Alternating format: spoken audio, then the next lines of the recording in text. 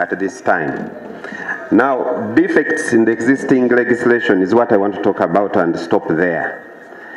Madam Speaker, in July 2005, Uganda transited from the movement political system to a multi-party political system through a national referenda.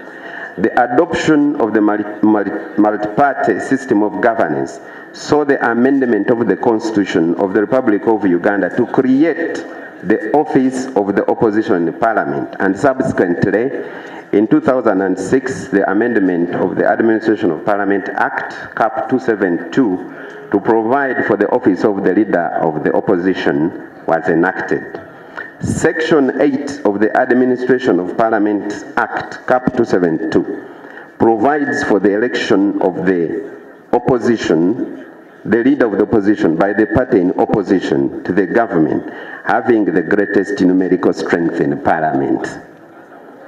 The rules also say, Madam Speaker, that other parties should be consulted. Madam Speaker, my party has never been consulted on that. Whenever there is a new, all the other Leader of Opposition. Section 15 of the Administration of Parliament Act, Cap 272, provides for the appointment of the Chief Whip by the party in opposition to the government, having the greatest numerical strength in Parliament. This is another leader, Madam Speaker, who is very important on the opposition, who also is not elected.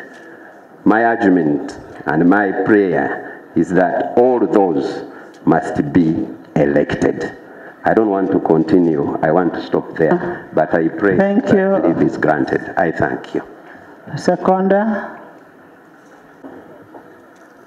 That the current legal framework does not permit the participation of members of opposition in Parliament in their governance through the election of their leader, the Leader of the Opposition, or the Chief Opposition Whip, and as a result, it is important for members of the opposition in Parliament to hold a Leader of the Opposition or a Chief Whip accountable, cognizant of the need to entrench democratic principles in electing a Leader of the Opposition in Parliament and Chief Opposition Whip as representative of all members of opposition in Parliament. Now, therefore, be it resolved that Parliament grants me leave, Madam Speaker, I pray, Madam Speaker, to introduce a private member's bill entitled the Administration of Parliament Amendment Bill, a draft which is attached here to my motion. So I pray. Thank you.